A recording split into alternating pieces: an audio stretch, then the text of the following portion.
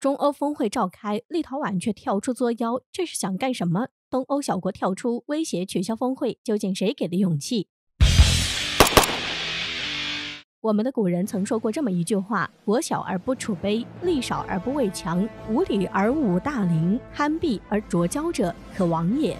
翻译过来就是，一个小国家没有知道自己的处境，面对强大的国家也不懂得去放低姿态，反而为了一时的贪婪，非要去惹怒强国，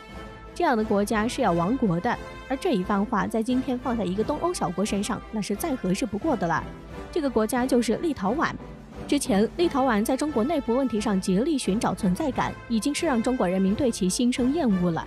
而最近国际局势多变，在中国与欧洲需要加强对话之时，这个小国又跳出来作妖了。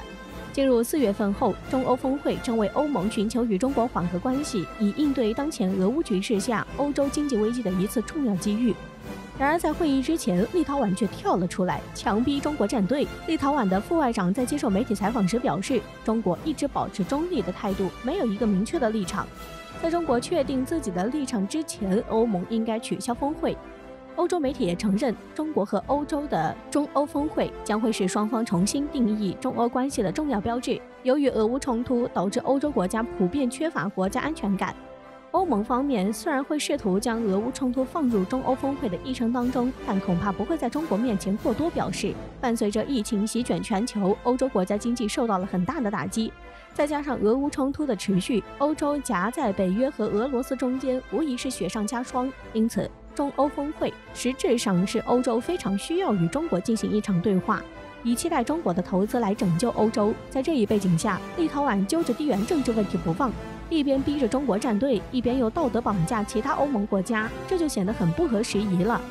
当然，立陶宛作为一个小国，敢直言取消中国与欧洲的峰会，要说是他自己的想法，恐怕没人会相信。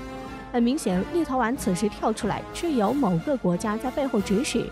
此前立陶宛敢毫无顾忌地去损害中国的主权，不就是为了向这个国家来表忠心吗？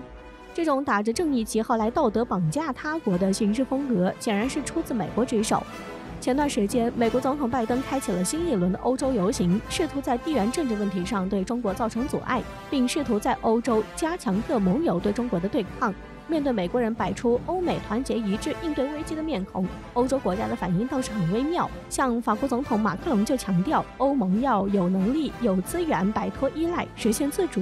反正欧洲人知道，美国借挑动俄乌局势赚的是盆满钵满，然后转手送给了欧洲一个能源危机，这是把自己卖了，还让自己来数钱。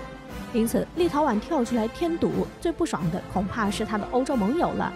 欧盟恐怕第一个不答应，而对于中国而言，这样的行为也只是蚍蜉撼树罢了。欧盟应该清楚认识到中欧关系稳定的重要性。在俄乌冲突持续的今天，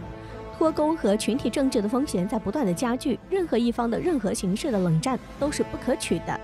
中欧峰会应该是解决问题，而不是制造新的矛盾。